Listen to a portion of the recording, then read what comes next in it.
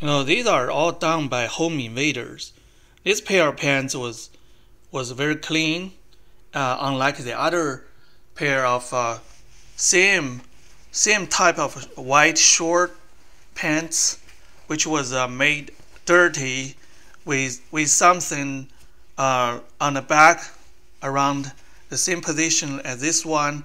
There were some black dots, kind of a paint or kind of a chemical substance intentionally spread on the other pair of short white pants there by home invaders previously, and this one was made dirty later with different type of chemical substance or paint like stuff, and it was very hard to wash it out. It's almost impossible to wash this clean. So two of my white short pants were made dirty, and it's just they are not just as good as before, and it's hard for me to buy um, another pair of white short pants here in Pensacola area.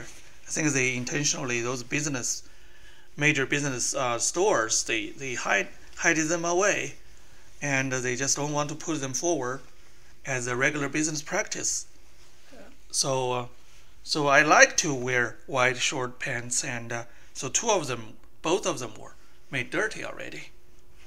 And people around me, those people approached me. They know what I like. They know I like wear this. This is my favorite type of short pants in the summertime, and they observe this, and those home invaders, either they got information for them or they were in the same criminal group.